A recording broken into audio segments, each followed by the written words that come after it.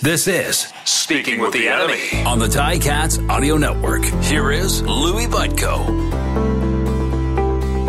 Yes, it is Speaking with the Enemy. Louie Butko here, getting set for Friday's Week 4 matchup against the Edmonton Elks. And here to discuss is the host of the Edmonton Elks pre- and post-game show on CHED in Edmonton. It's Brenden Escott. And Brenden, this might sound like a silly question, but the Elks are an 0-3 football team. Are they an 0-3 football team, though? Yeah, they are right now, Louie. This is a place where I don't think Chris Jones wants the football team to be, but is also very understanding that there's got to be one foot in front of the other here while they slowly rebuild a pretty significant portion of the football team. So what we've seen is quite the revolving door of personnel, especially on defense. And while we've seen the margin of defeat narrow, of course, getting blown out by BC in week 1, and then a little bit better in week 2, and then finally you get it to within 7 points. But they got to find a way to hold a lead, play with the lead, hold the lead. And Chris Jones says that until we can figure out a way to do that, no, this is an 0-3 football team right now. Yeah, and the Ticats definitely know the feeling about, not playing to lose, but actually playing to win when we look at what the Ticats have done the last 3 weeks, too. So if the Elks are going to figure it out against the Ticats this week, where is it going to need to start? It's a good question because there's been a lot of things that offer you promise on the offensive side of the ball, especially. They've got some playmakers there, right? We know how much money they spent in the offseason on Kenny Lawler, and we know when they target Kenny Lawler heavily what he can do. The one game that Darrell Walker wasn't on the opposite part of the field, he went off for a career-high 12 catches, on 17 targets, also a career high. So we know that there's pieces there. What I'd like to see more of, though, is the finish. Last week, we saw even Lawler drop a couple of passes. That was a drive killer early in the game that you could sort of see as some momentum that didn't carry forward and maybe had an impact. And in week 2, that was Caleb Hawley, who was trying to fill in for Darrell Walker, who had a couple of serious drops. So I think they're missing some finish on that side. And then I look at the balance in the run game, and I say James Wilder Jr. is such a part of the heartbeat of this team, right? You guys are well-versed in who he is from his great rookie season with the Argonauts.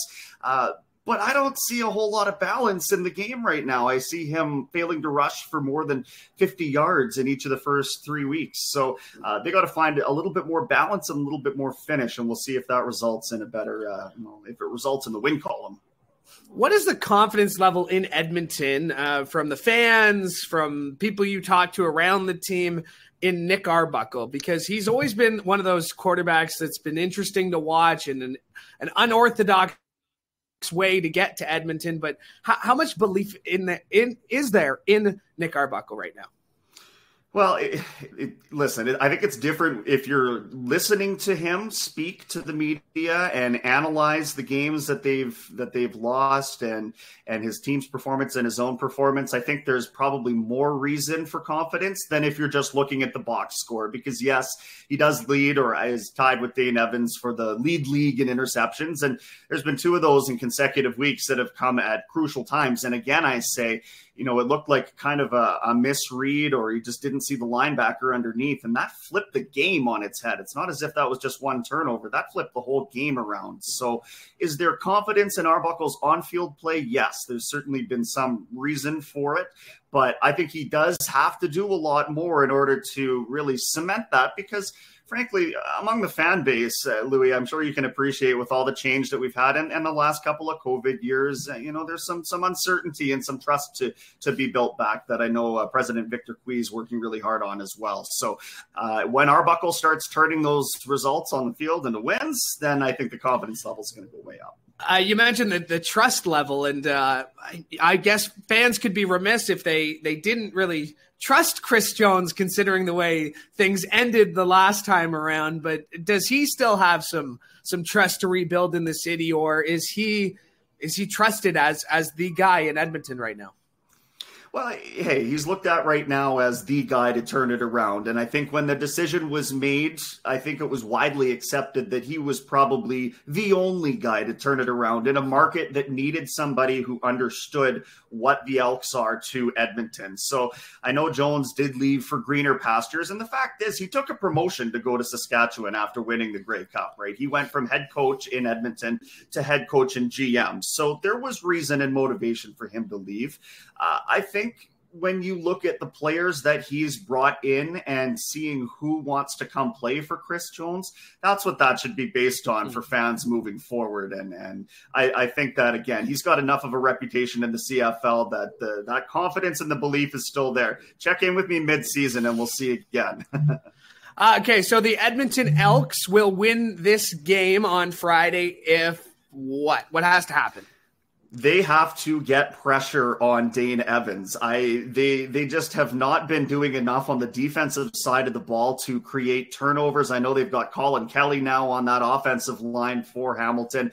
They got to find a way to get some pressure on him. And losing Jake Ceresno was big on the D line. Thomas Costigan's going to have to step up. Mac Henry, a Canadian we've seen on the defensive tackle position, make a couple of plays.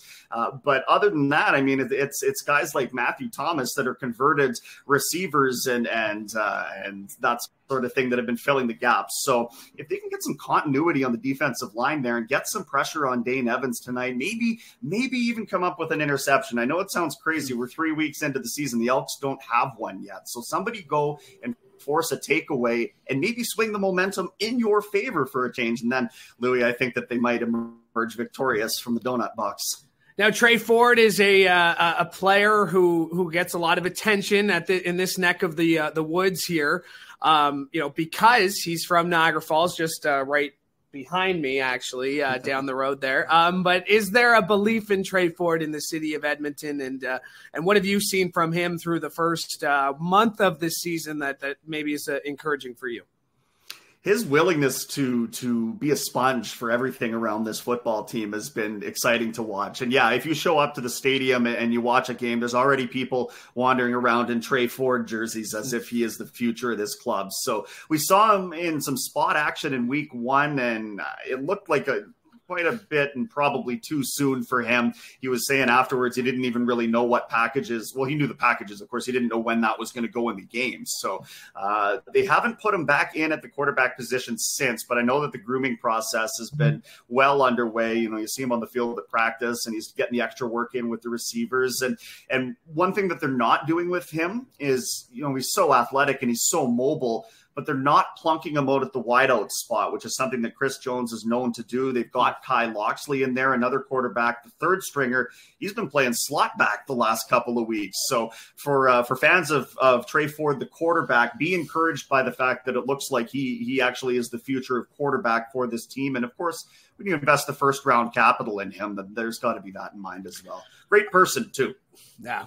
Before we let you go, you mentioned Victor Chu, and I think he's got to be looking at what the new owner in BC is doing and the turnaround that team has had in its early sample size. But you have to think that Victor's looking at BC thinking, we can do that. How do they do that in Edmonton? Well, hey, Victor has been as progressive, I think, a president in pro sports that I've ever seen, just be it by his Twitter presence or sort of understanding that it does mean something for him to be seen out there actually painting the Elks logo on the field, right? Like that shows the community, his investment. And I think that it shows, I've heard members of the football team talking about, joking about Victor Cui out on the field, getting his hands dirty. So I think it's about setting that precedent in that overwhelming, heartfelt investment in the team. And he's a leader in that realm. So watching him do it in the position that he's in, I really think that the community is starting to catch on and perhaps a younger portion of the fan base too. A lot of the initiatives we've got going on obviously are targeting a bit younger of a fan base. So Victor being a younger, more forward thinking guy, I think that there's a lot of room for him to connect there moving forward. Awesome. Well, Brenden, really appreciate it. I feel more knowledgeable about the Elks than I have all season, although it was a very low bar to set. So thank you for doing this, Brenden. This has been Speaking with the Enemy on the Ticats Audio Network.